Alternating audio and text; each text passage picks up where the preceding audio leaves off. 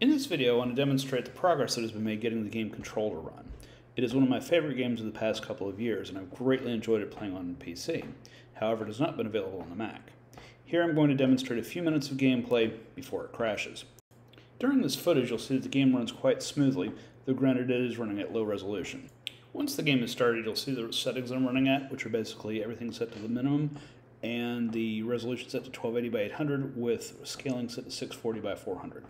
This is as low as you can go in this game. I also recommend disabling film grain and motion blur. This is a late game save, so there are a lot of effects and weapons being used that are not typically encountered early in the game. And I think that's one cause for the crashes is all the explosions and effects that are occurring at this simultaneously. When played from the beginning, the game runs quite smoothly until more enemies, weapons, and effects begin appearing on screen. As the battles get more intense, the more likely you are to experience a crash. If anyone has any suggestions for running the game more smoothly or without crashing, please post them in the comments so I can follow up and try to get this game working properly.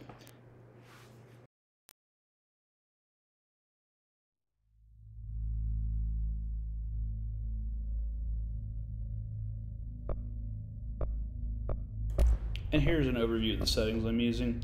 As you can see, I'm running at very low resolution with most effects turned off or at low. This is to ensure that the game doesn't crash.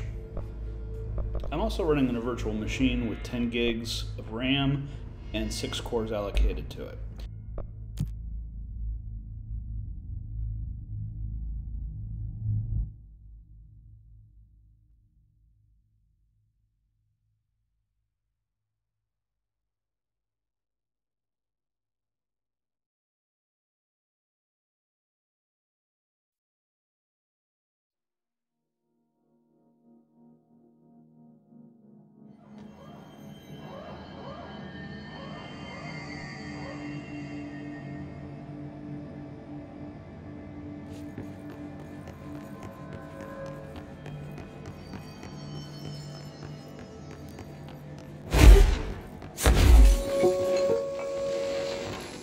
There is a curious correlation with the yet unknowable forces intruding upon our world, in the form of altered world events.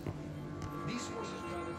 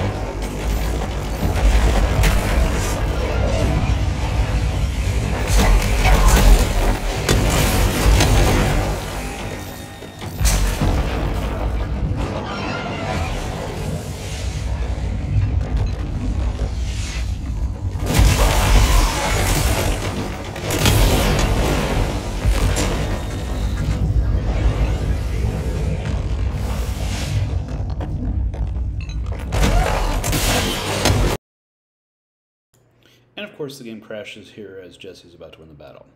If anyone's had better luck getting this game to run successfully under Parallels or using any other method under macOS, please let me know and post in the comments. Thank you, please like and subscribe if you enjoyed this content.